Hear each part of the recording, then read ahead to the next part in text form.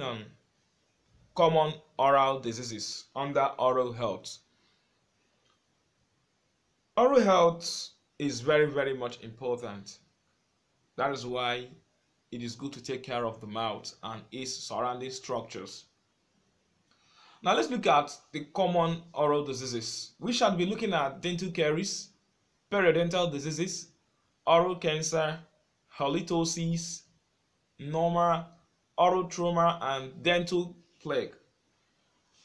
Oral diseases are those diseases affecting the oral cavity, and these diseases, by this definition, means they affect the following structures: the tooth, the gingiva of the gum, the tongue, the palate, lips, salivary glands, and other structures. So these are the diseases that affect all these structures. You know why this is very much important for us to be aware of these diseases, so that you can actually identify them and initiate immediate interventions. When there is oral health problem, it affects nutrition, because everyone eats through the mouth, and when the mouth is affected, the nutritional status of the person will invariably be affected too. That is why in most HIV patients, they tend to have nutritional related challenges once the HIV or AIDS have started affecting the mouth. Okay, so that is one of the important things we should be aware of. We can be talking about common oral diseases without talking about oral diagnosis, because it is through this approach we can identify someone who has this condition. So let's define oral diagnosis. We say that oral diagnosis is the act of using scientific knowledge to identify oral diseases processes, and to distinguish one disease from another. Now let's quickly look at the risk factors for the development of oral diseases. 1. Poor oral hygiene, that is poor brushing of the teeth, poor dental flossing and all that. Then unhygienic diets, that's eating of more of sugary foods. Then tobacco use and harmful alcohol use. So these are the risk factors that may lead to oral diseases. Now let's talk about dental caries. Dental caries is a microbial disease. It's a bacterial, or let's say it is a microbial disease of the calcified tissue of the teeth that is characterized by demineralization of the inorganic portion and destruction of the organic substance of the tooth. Okay, so what dental caries is all about is that the process starts from an infectious origin. A microorganism is responsible. Okay, a microorganism must be present to help in the actualization of this process.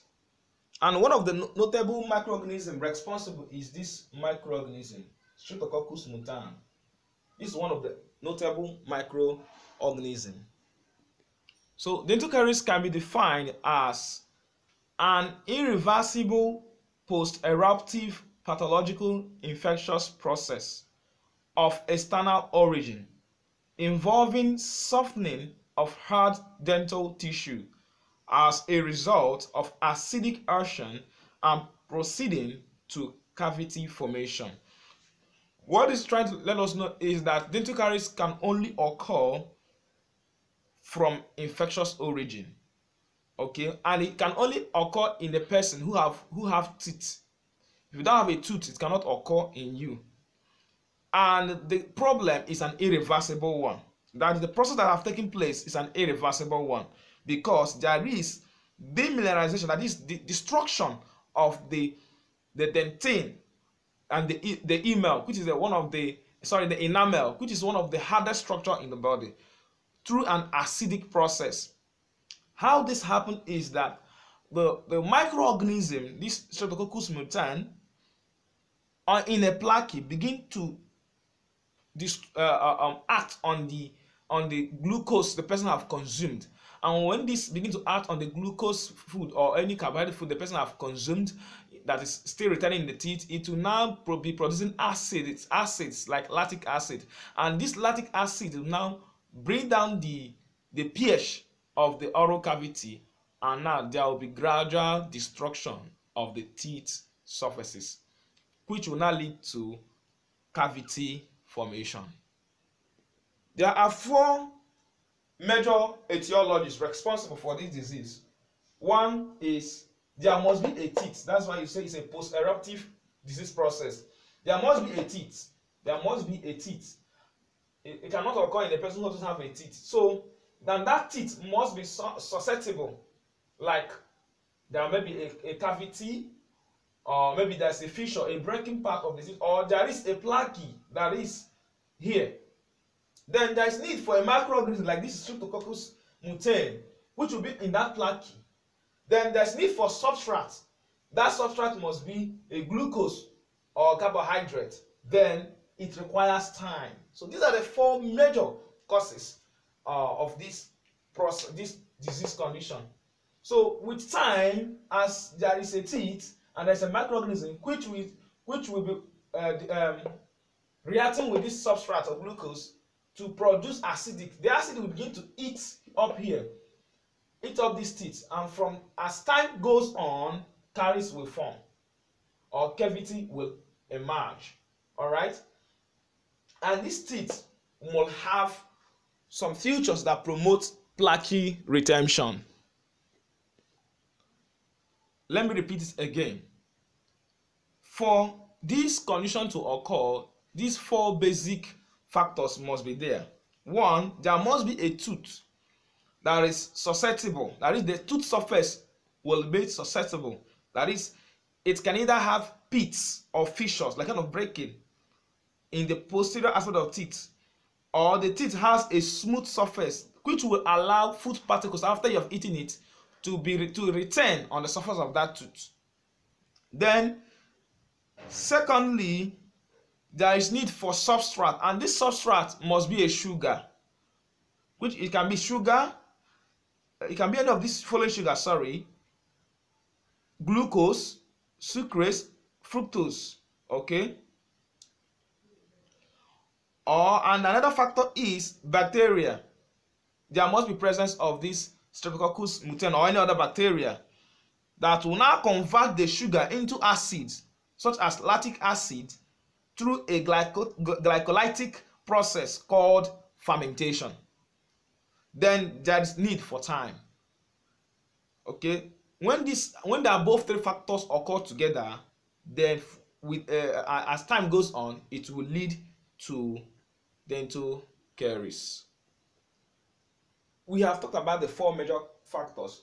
Other factors also include host factors, such as poor oral hygiene. Yes, if you have a teeth, like your teeth, it doesn't have any pits or fissures, any crack on it, then food particles, or even if it has, there's a food particle there.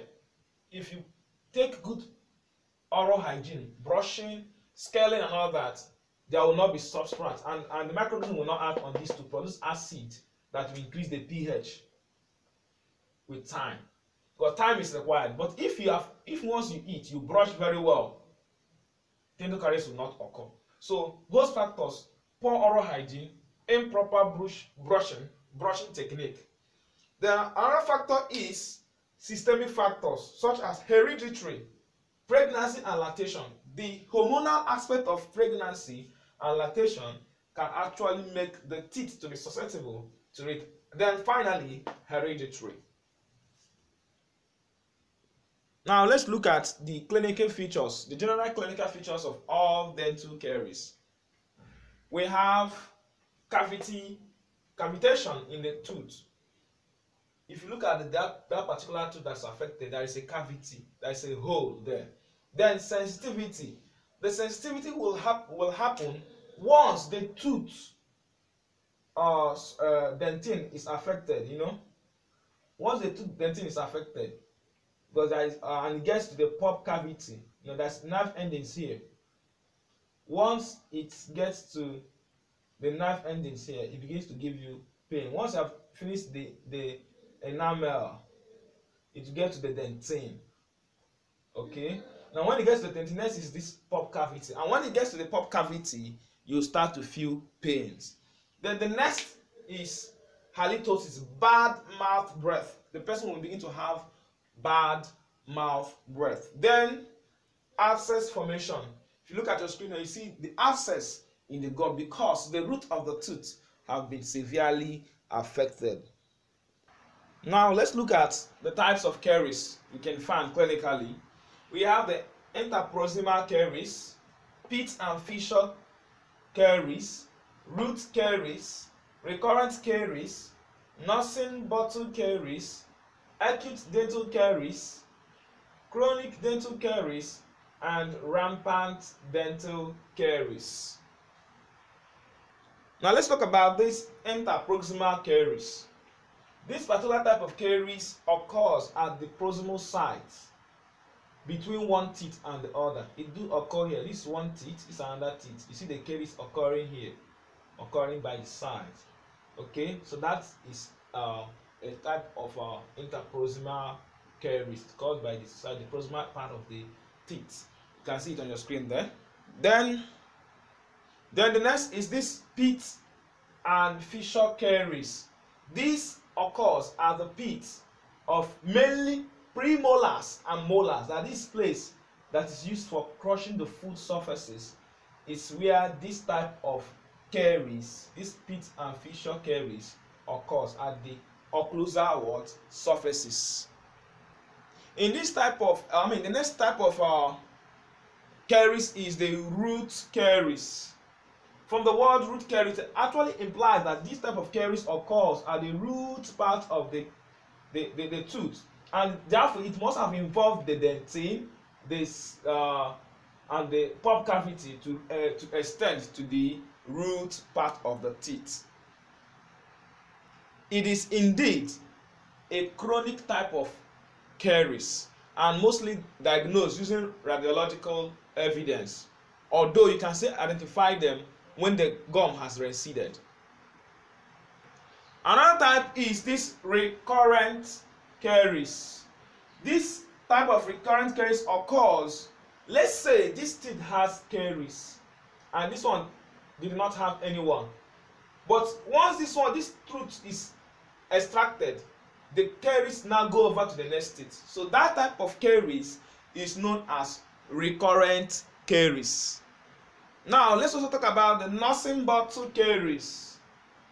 From the word nursing bottle caries, it actually appears that this type of caries occurs in children, neonates, who use nursing bottle in bed, and which contains milk and other milk formula, fruit juice, or sweetened water.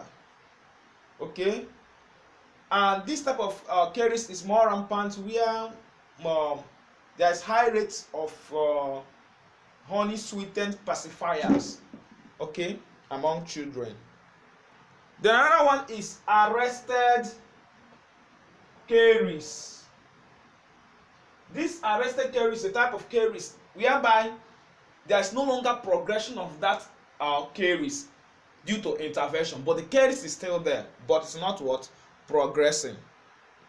Now let's look at acute dental caries. From the word acute, it has a faster and shorter duration with immediate destruction of both the dentin and the pulp cavity. Now the chronic dental caries is, and this one is opposite to this one. It has a slow and progressive destruction of the teeth, and you can find that in this type of root caries. Is this type of chronic dental caries. Finally, the last one is the rampant type of dental caries. It is a suddenly appearing, widespread, and rapidly burrowing type of caries, resulting in early involvement of the pulp and affecting those teeth, usually regarded as immune to ordinary tooth decay. That is to tell you, this type of dental caries have some sort of immunological part of it, that it tends to affect those teeth that are resistant to tooth decay. So these are types of dental caries, and the importance is so that when you carry out inspection of the patient, you'll be able to say, yes, this one is chronic, this one acute, and look at the likely effect. So immediate referral or intervention can be instituted. Now, how can we control dental caries? The following are the ways in which we can control dental caries. One is adequate toothbrushing. When there is adequate toothbrushing, it reduces the number of oral microorganisms, particularly if the teeth are brushed after each meal. Okay, because through brushing, a lot of debris, food remnants are removed. The next is mouth rinsing. The use of mouthwash for the benefit of its action in loosening food debris from the teeth has been suggested as a measure of caries control. Yes, the use of mouth rinsing helps to loosen adherent substance known as plaque on the tooth surfaces. And when there's plaque, these microorganisms will have ability to grow. So when it's loosened, there will not be dental caries. Then dental floss. Dental floss has been shown to remove plaque from an area gingival to the contact area on proximal surface of the teeth. Okay. Then another way is chewing gums. This can prevent dental caries by mechanically cleaning the tooth surfaces. All right. The next is when there is pits and fissures on the occlusal surface area of surface part of the teeth, then there is need for refilling. Okay. Then lastly, through dental scaling and mechanical removal of those plaque from the teeth. Another method is use of fluoridated water. Okay, that's fluoridation of the communal water. This is very important in the community health setting. So when there is access to fluoridated water, it reduces dental caries problem in the general population.